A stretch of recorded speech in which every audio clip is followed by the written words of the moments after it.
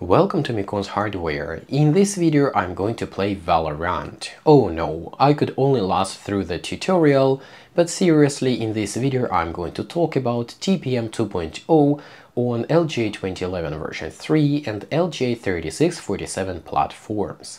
As you probably know, TPM 2.0 is a trusted platform module, which is a hardware piece that is used for all sorts of cryptographic functions. Windows 11 by default requires this module and refuses to get installed if your motherboard does not have the support. It is possible to bypass this requirement, at least for now, but in the future, if you would want Windows 11 updates, you must have this TPM 2.0 module. Also, even though you can disable this requirement and get Windows 11 installed on unsupported platform, applications such as anti-cheats in Valorant will refuse to start, because they check if you actually have TPM 2.0, and if you don't, it will just complain and fail. When it comes to the LGA 2011 version 3 platform and the Chinese X99 motherboards, in theory the platform does support TPM 2.0 with an external hardware module.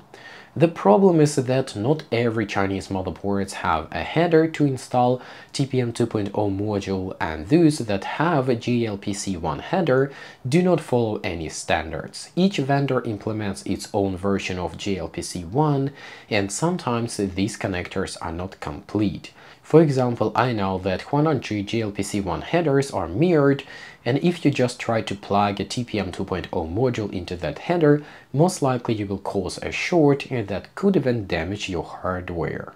When BIOS iEngineer developed custom BIOS for Machinist X99-MR9A and similar motherboards, he also developed a TPM 2.0 module. I bought him all required hardware so he can produce some of these modules, and I have also sent him my bricked MR9A from the previous review video.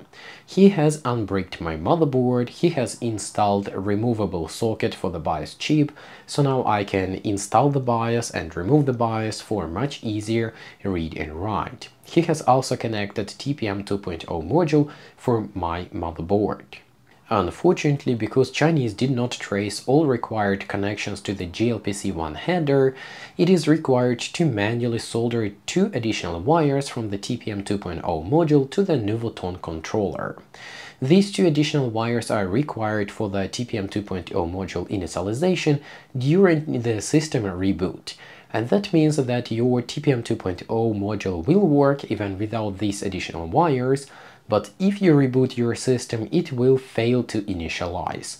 So in this case, if you don't want or cannot connect these 2 wires, you have to turn off and turn on your computer. Do not reboot it and it will be just fine. For these 2 additional wires, I have to say that even I cannot connect them. They are just too tiny, and the legs of the Nuvoton controller are also way too tiny for my unexperienced hand to even try to solder it.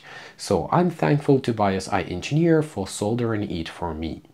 If you remember, in my review video I reported that audio exits on this MR9A motherboard did not work, and funny enough, with BIOS from iEngineer, these exits are working just fine. So with the original BIOS and with the 100G BIOS, the audio exits at the rear do not work, and with the BIOS from iEngineer they do work. I don't know what's going on there. Maybe Chinese changed something in the motherboard layout and did not update the BIOS. But I'm happy that now my motherboard is fully functional. And of course, as expected, with BIOS from iEngineer and with the TPM 2.0 module installed, you can see all these settings in the BIOS menus. Windows 11 can be installed with no issues, and Valorant runs with no complaints. As far as I know, BIOS iEngineer still has a couple of these TPM 2.0 modules available, so if you're interested to buy one or a few, please contact him and sort it out with him. Alternatively, you can buy a guide and all the required files to produce your own TPM 2.0 module for your motherboard.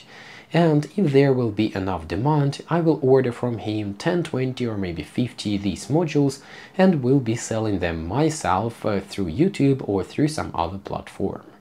A part of Machinist X99-MR9A, BIOS iEngineer is also developing TPM 2.0 modules for Machinist X99-D8 and Supermicro X11SPI-TF motherboards.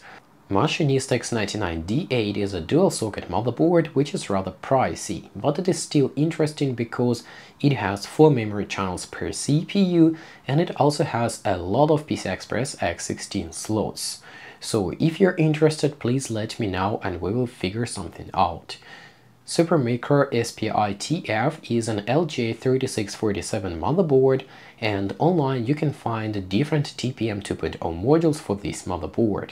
All these modules are rather expensive though, and BIOS iEngineer is aiming to make it cheaper or even much cheaper.